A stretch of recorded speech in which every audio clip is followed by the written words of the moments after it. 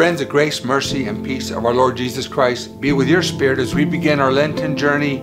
Believe. Lent is my favorite season of the Christian year because it invites us to pay attention again to the centrality of the Gospels and our faith, the Lord's passion and resurrection.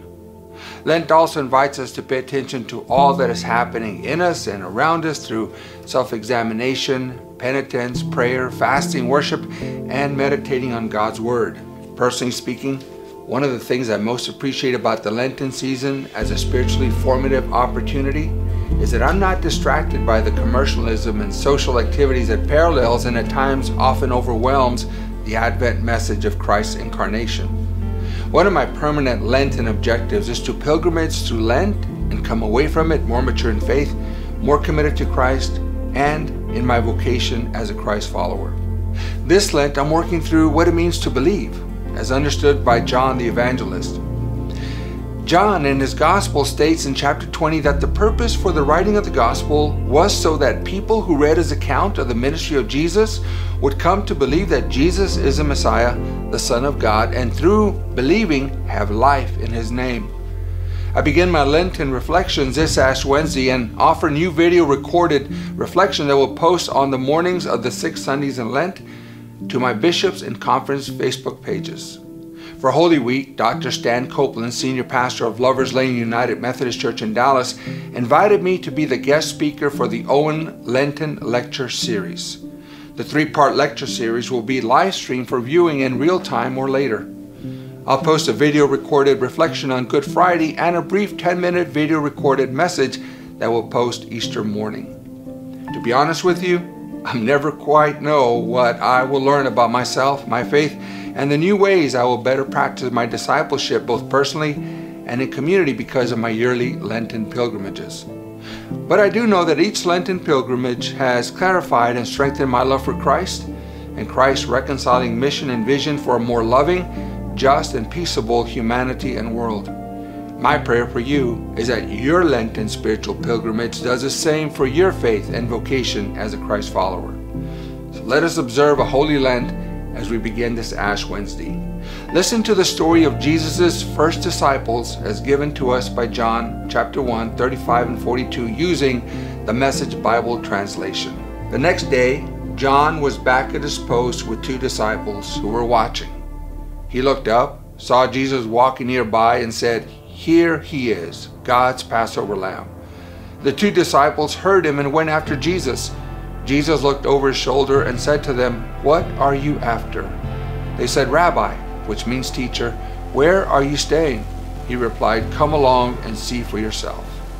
May the Lord add a blessing to the reading and hearing of the gospel. Everyone has beliefs of one kind or another. Beliefs about who we are, where we come from, where we're going, what we value, and many other matters. As United Methodists, our beliefs are formed over time by serious reflection of Scripture, church teachings, reason, and human experience, with Scripture as our primary source. Our beliefs serve to help us more fully participate in God's work in the world in a way that is clear, convincing, and effective.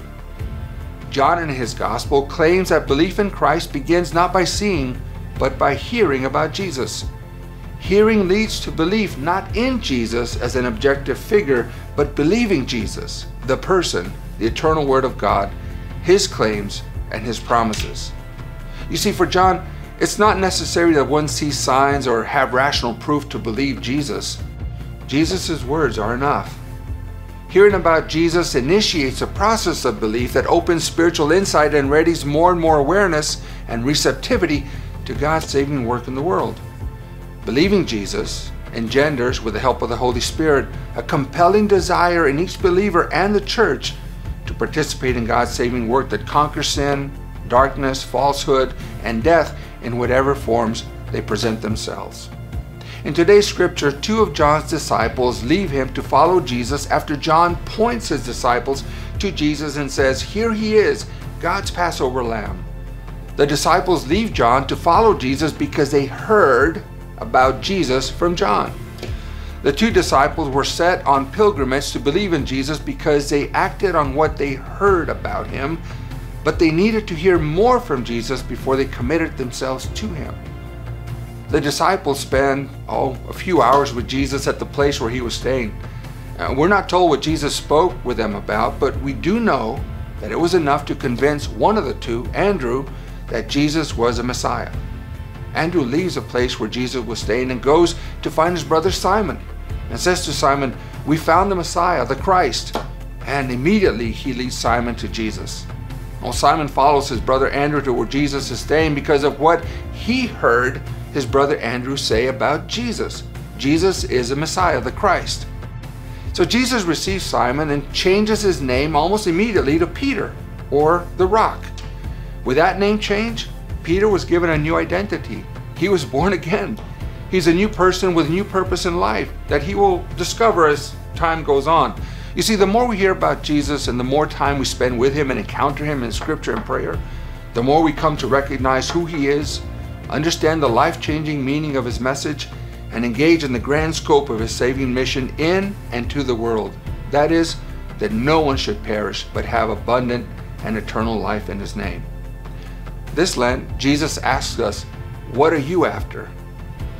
May our answer be, I want to hear more about Jesus, so I may believe more fully and follow more nearly. Let us pray. Lord, as we enter this Lenten season, be near to us. Help us by your Holy Spirit to believe that you are who you say you are, the one who takes away the sin of the world, the bread of life, the light of the world, the door to God, our good shepherd, the resurrection and the way and the truth and the life and the vine, the source of our spiritual life in God. And help us to be witnesses of your abundant and eternal life everywhere we go. Amen. Let us observe a holy Lent. See you Sunday. Peace.